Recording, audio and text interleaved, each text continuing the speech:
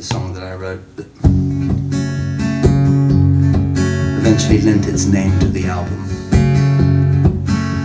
If you want to visualize it, I don't know if you've been to Union Square. You know the Barnes & Noble there? Great bathrooms. And when I first got to New York, I had to make sure I had a bathroom that I could sort of go back to, and even though it was 15 blocks away. Like a cat. And that's kind of where this song came from. Leaning up against the lamppost, feeling lonesome, I look out into the city night. Headlights making rainbows in the raindrops and the occasional slice of jailbreak moonlight. I was born on the border of England and Wales, snips and snails and puppy dogs' tails. But I've learned something, the city is king. 10 million people are living in this place. What are the chances you'll find her? The city is a symphony, baby, and I am a lonely soul not tired and yearning to escape all the hullabaloo.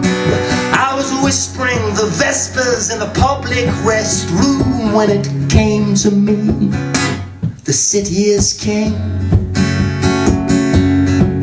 and I'm trying to find my way back home. I was leaning towards enlightenment after a couple double whiskeys, and I was wandering the streets. I met a man dressed like a hippie from the 60s. He wore a sign saying, "A dime for an epiphany." I gave him the money and he took me aside, and I must confess I wasn't surprised when he said to me, "The city is king." He just whispered to me, "The city is king." Oh, but I'm trying to find my way back home. I'm trying to find my way back home. I'm trying to find my way back home.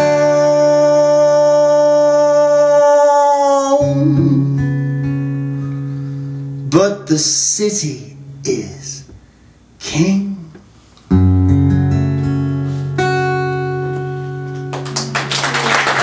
Thank you.